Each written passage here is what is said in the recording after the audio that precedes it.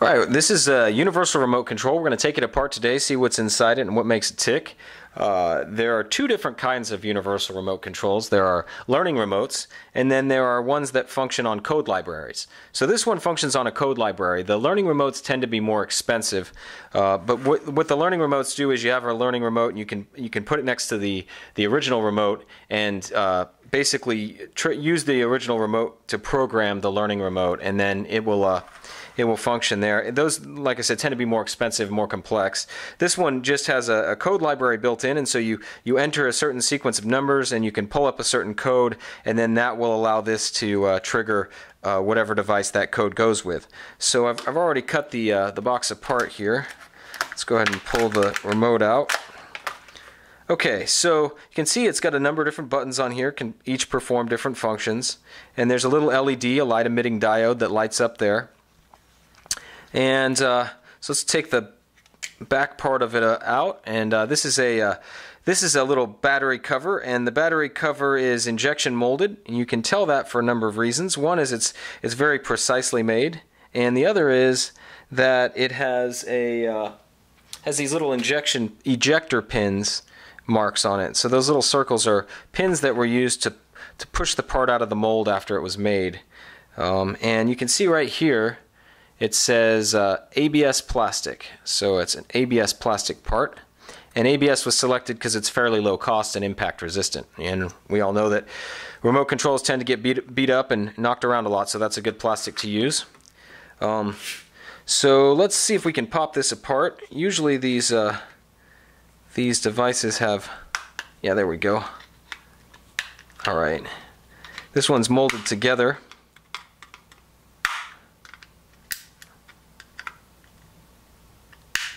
Alright.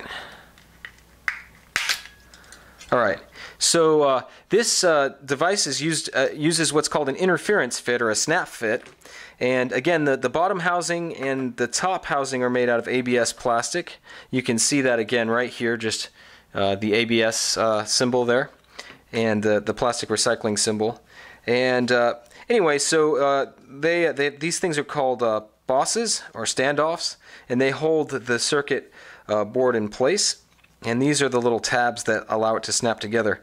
Now the reason it doesn't have any screws is that it helps to reduce cost. So this remote was very inexpensive, and so reducing cost was a key way to be able to produce it for a low amount and still make money selling them. Okay, so you can see we've got a number of different components here. These springs right here are what the batteries connect to. So there's springs on the inside here and then other ones here. So there looks like it uses AAA batteries, and the power goes through these springs to the other side of the board. And we have looks like a resistor here, maybe a filter of some sort, and a capacitor, dielectric capacitor. And then up here we've got a infrared LED. So that shines light in the infrared spectrum. So you can't see it with a visible eye. If you had an infrared camera, you could see it. It would be shining like a flashlight. But since we can't see an infrared, it looks invisible, which is kind of nice because you don't want to constantly be shining a flashlight on your TV or your stereo. And then there's a little indicator LED here. So let's turn that over, and we have our printed circuit board and our buttons. So another reason for injection molding is it's very precise, and so you can get really nice clean fit. So these buttons fit nicely into there.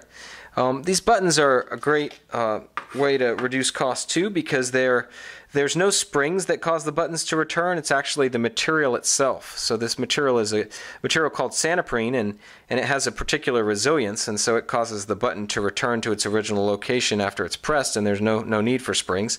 And then there's these little conductive contacts down here, and those conductive contacts, when a button is pressed, connect these little conductive exposed fingers here. So there's these little parts. I'm not sure if you can see those very clearly, but these little tiny parts here have these interlocking exposed contacts. And so they're shaped like this. And so when you push a button, it causes the conductor on the back here to come into contact with those exposed fingers, and it sends the electrical impulse to this guy, which is a little integrated circuit. and it stores the code library, and it also interprets the signals from each of these switches.